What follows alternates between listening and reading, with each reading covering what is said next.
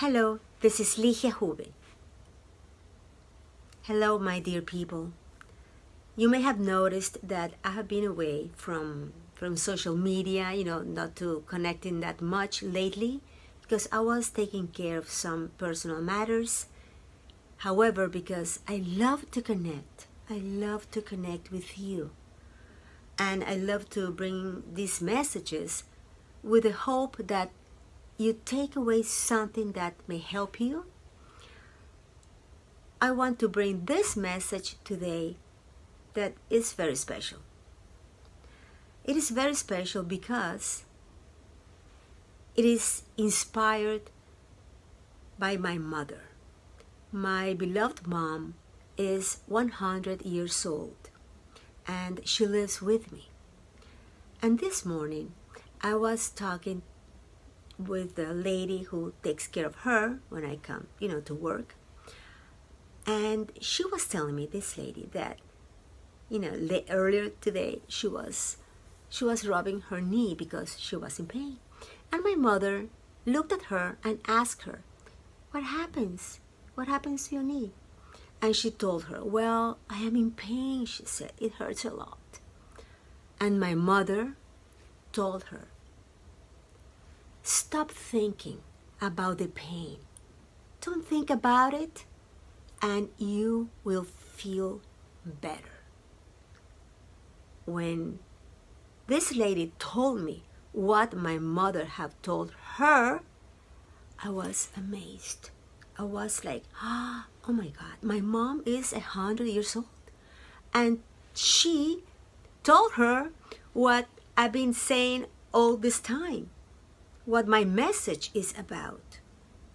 Because I work with people going through losses, going through pain. And what we talk is not to stay dwelling in the pain, to recognize it, because it's really important. However, there's a difference between recognizing the pain and dwelling on it.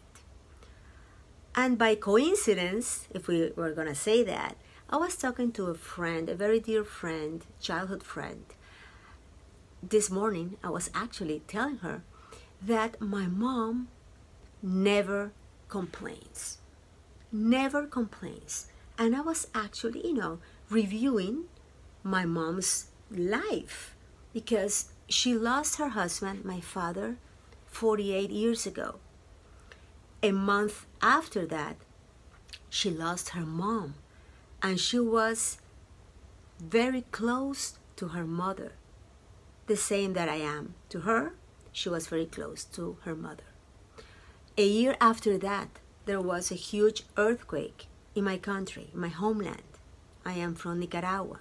So in the capital, Managua, it was a huge earthquake. She lost her house. The building of my father's business. She had so many losses. And after that, many other things. And now, with being 100 years old, you can just imagine how many changes she has gone through. How many losses, limitations that aging brings to us. However, she never complains. Never. It's incredible.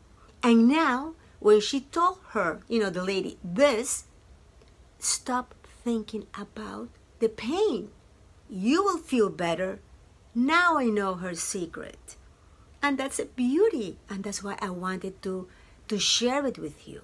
Because it is totally in line what I tell you in these messages.